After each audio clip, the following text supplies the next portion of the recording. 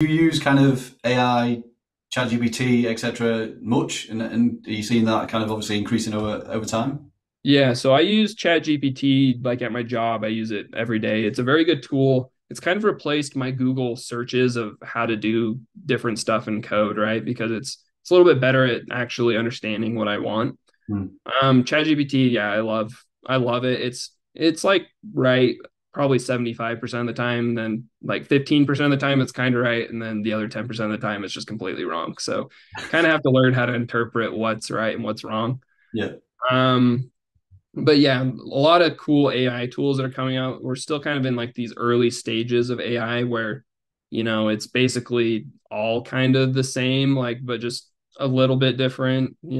Yeah. But I think ChatGPT is really one that I really have enjoyed using. And I think if you're, especially if you're learning to code, I think it's a really great tool in helping you understand what the code's doing, or in helping you even write code, being better at your code writing. So. Yeah, definitely. So that was one thing I wanted to ask you about ChatGPT specifically, McKay. So you did a Substack post on that. I don't know if you've got this to hand or if you can remember it much. Um, Yeah, I have it right here actually. Perfect. So just kind of, you mentioned right at the start of this. So most people in the data world are just basically using ChatGPT wrong. They use it for simple tasks, but it can do kind of so much more. Is the overview kind of preface of that? But if we can just kind of go, maybe if you've got it up there, okay, kind of a little bit more on, because it breaks it down to trick one, trick two, trick three. So kind of a little bit around that. If you can share a bit more, McKay.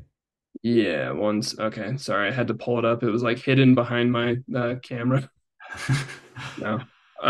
So yeah, so the first trick and something I posted about quite a bit is learning SQL with ChatGPT. So, the database querying language. It's like I mentioned before, it's very easy to learn, but it's difficult to master. Yeah, And sometimes it can be also a very tedious language of just like, oh, if I would have changed one thing, then my database would be 10x faster or something, right? So ChatGPT with learning SQL and learning and actually optimizing SQL is definitely one of my favorite use cases.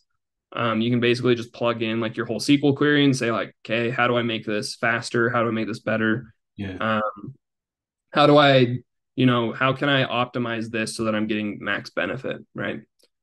Number two, I actually use this a ton as well, but ChatGPT can now like browse the web, so it actually has factual data. It's not just data up to like 2023 or whatever of April, yeah. right? So it's not just data up till April. So you can actually start browsing the web.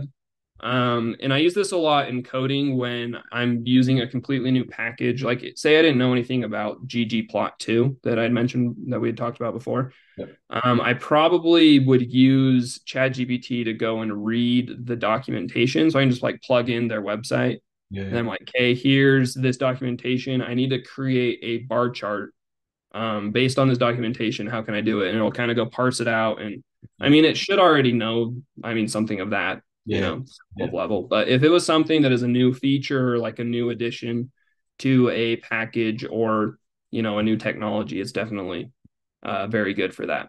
yeah, And then the third one so the third trick I talked about was using it to like kind of automate and speed up really repetitive tasks. yeah, So in data science and data analysts, there's a step called exploratory data analysis, where basically you're just creating a bunch of graphs and running a couple of statistical tests to kind of understand the distribution of your data. Are there any outliers? Just kind of see what your data looks like and better understand your data. yeah, If you're doing that every single time, it gets pretty repetitive and it gets pretty tedious, really time consuming yeah, for every different data set you're working on. But if you are using ChatGPT, you can just be like, hey, here's my data. You can upload your CSV file, right? Obviously, if you're like querying from a bunch of data from a database, this might not work. But if it's like just a CSV file with like a couple 100,000 rows or something, then you can upload that and it'll start creating graphs for you. And then you can mostly skip like having to write custom code for all these different data sets. So nice. I definitely like using it. It's definitely sped up my productivity and kind of, how quick I am and better understanding my data as well. Nice, perfect. So one thing you mentioned earlier on in the conversation, McKay, was GitHub Copilot. So can you just kind Mhm. of explain a little bit more on that if you can?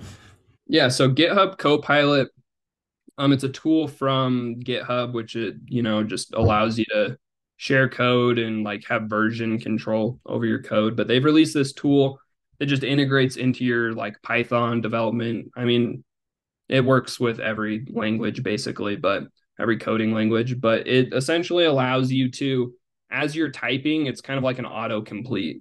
Okay. Or you can like write a comment and just be like, I need to have code that does X but has Y, like specification. And then usually it's pretty good at getting what you need in that code.